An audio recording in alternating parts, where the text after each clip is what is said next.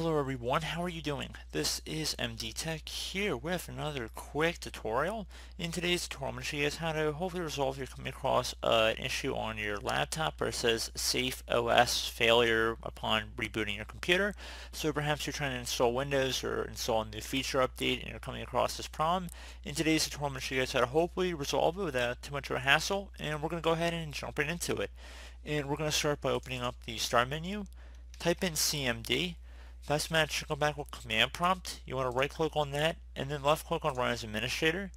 If you receive a user account control prompt, you want to left click on yes.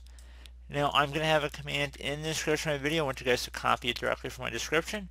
Go to the top bar of the command prompt window, right click on it, left click on edit, and then left click on paste to paste it in. Hit enter on your keyboard. Should see the operation completed successfully. So at this point you can close out of here, restart your computer, and that should honestly be about it.